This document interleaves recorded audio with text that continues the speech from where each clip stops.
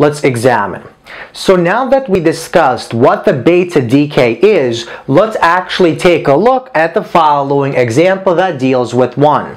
So determine how much energy is released into the surroundings when a neutral carbon-14 atom undergoes a beta decay.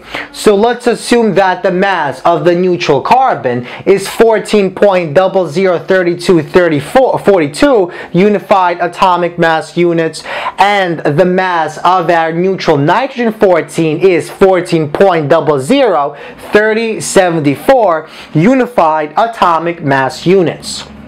So let's begin by writing our beta decay reaction. So basically, this is the general formula for any beta decay. So we have the parent nucleus that is designated by the X that breaks into our daughter nucleus designated by X prime, as well as releasing our electron given by the beta particle plus an antineutrino given by V with the bar symbol on top.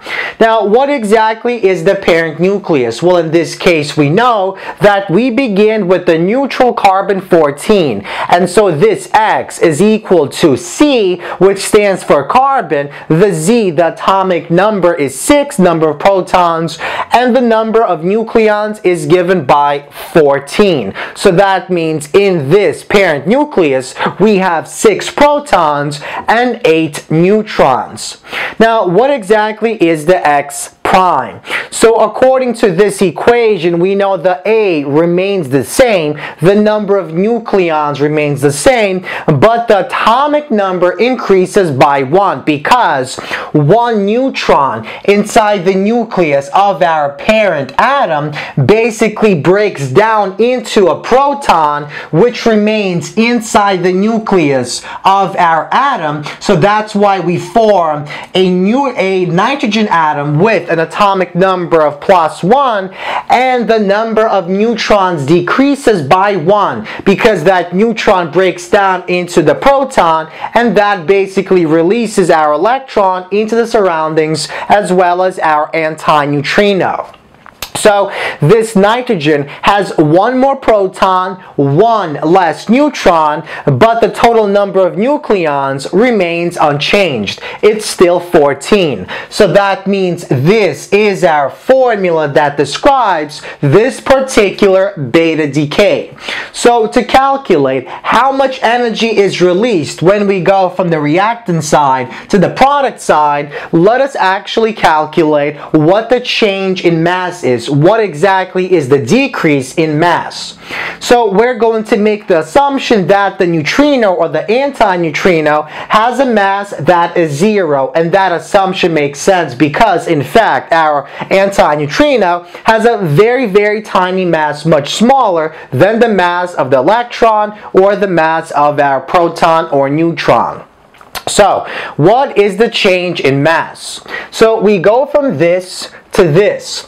Now notice one important thing about our daughter nucleus that is produced. So this neutron or this nitrogen actually has a positive charge, and that's because initially we begin with the carbon that is neutral, which contains 6 electrons, and then we basically produce 1 proton. So that means we have 6 electrons and we have 7 protons. So the charge on this one is a +1. So we have a +1 charge and a -1 charge here coming from our electron that is released from our nucleus, and the net charge is 0, which makes sense because we begin with a net charge of 0. So by the conservation of charge, we have to produce a system that has also a net charge of 0.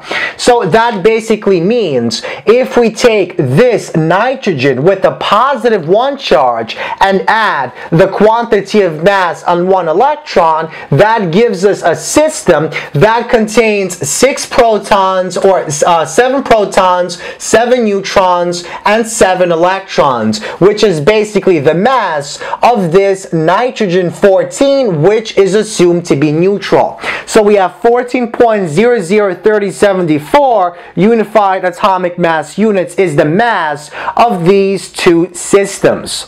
So we're assuming that the mass of our antineutrino is 0, and so to find the change in mass, we take mass initial and subtract mass final, or mass initial subtract mass final, and that gives us how much mass is decreased when we go along the following direction. So this minus this gives us 0.000168 unified atomic mass units. Now, to actually use this in our rest mass equation to calculate the energy change or the energy released, we have to convert into kilograms. So we multiply this amount in unified atomic mass units by the conversion factor of 1.6606 times 10 to negative 29 kilograms per U. The U's cancel, and we're left with about 2.79 times 10 to negative 31 kilograms. Now, what is the energy released? So we have a decrease in mass, and that decrease in mass is basically transformed into energy, and we use the rest mass energy equation.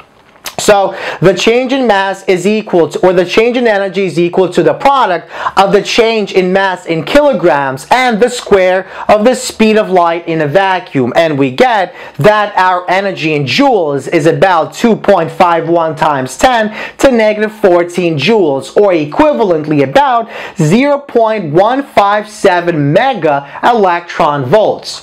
So basically, this is by how much more stable the products are than our reactants. This is how much energy is released when this specific beta decay reaction takes place.